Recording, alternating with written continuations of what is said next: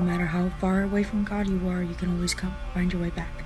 God can do big things, especially in teens' life. I know that I can count on God, and you can too. And it's just so amazing all the things that He can do in your life. It's taught me how to walk in complete faith. I've learned how to be alone with God, how to live with God, how to hear God. It's also given me a new desire to grow in knowledge and relationship with Him. This could be your breakthrough with God.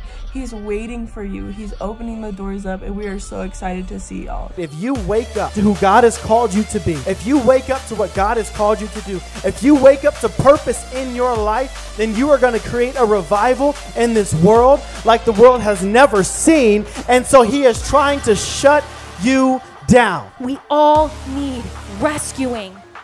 We all need deliverance. We all need healing. There is not one person breathing air in this room that is not in need of the saving power of Jesus Christ.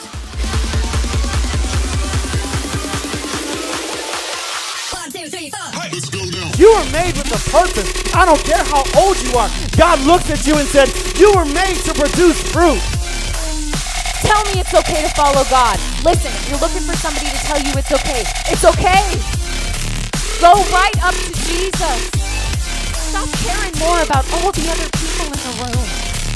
I want to tell somebody in here the pain you're dealing with right now, it has purpose. That there is a future that God has for you. And if you can just walk through this, hold on to Jesus, and keep going, you're going to make it.